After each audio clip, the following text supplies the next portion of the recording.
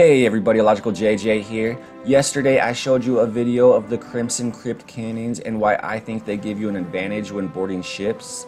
A lot of people in the comments thought it was a bit of a stretch. One asked for a side-by-side comparison, another person adamantly stating that they are all the same size. One person saying no cosmetics give you an advantage despite everyone knowing about the dark adventure sales. So I decided to double check my theory. The last thing I want to be known for is a clickbaiter, so here we go. The long cannons cannot be jumped into from the back.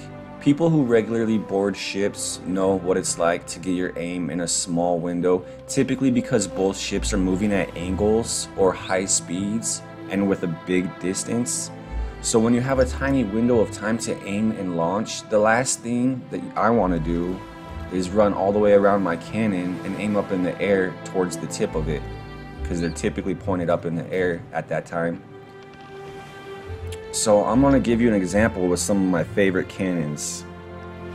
The Ghost, the Obsidian, the Silver Blade, etc. However, once I tested this theory, I did notice that there are a lot of small cannons. I thought the Crimson Crypt were the smallest because they look significantly smaller in the photo. They're actually the same size as a lot of cannons. So I have to come to the conclusion that there are only two cannon sizes, long and short.